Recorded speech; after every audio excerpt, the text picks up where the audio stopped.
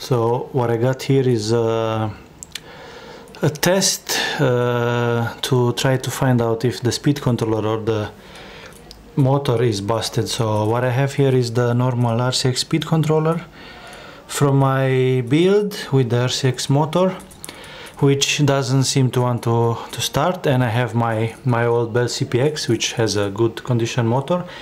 I connected the speed controller from the RCX to the other motor, and as you can hear, it will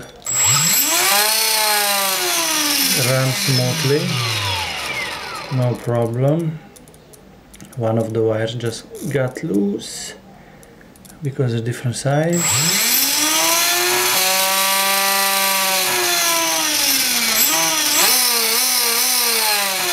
As you can hear, absolutely no issue. Now what I will do, I will remove my belt CPX.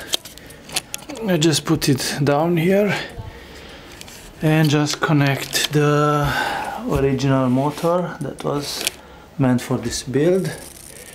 And as you will be able to hear, unfortunately nothing will happen. So 1, 2 and the third cable.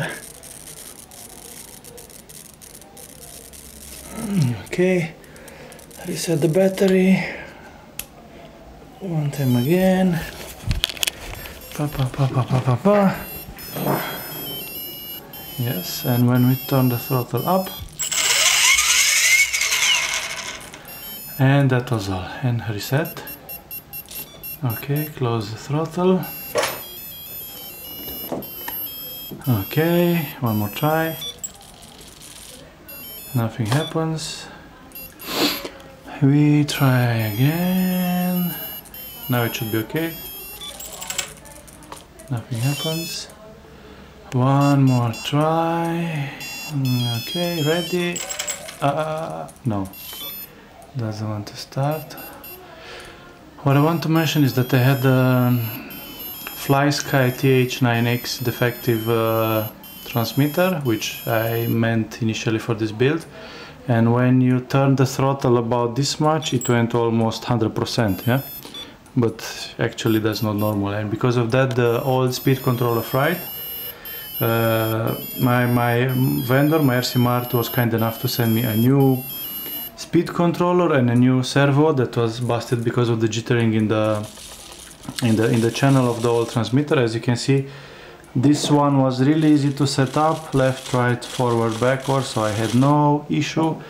It was all because of the old transmitter. So it seems that something happened due to the old speed controller that is affected the engine, because before it turned, so it was pretty much okay. As you can see, when I turn up the throttle, nothing happens. So again, trying to excel, the swash plate raise, but nothing happens to the engine. Again, one more try. Nothing happens. Yeah, so that's about it.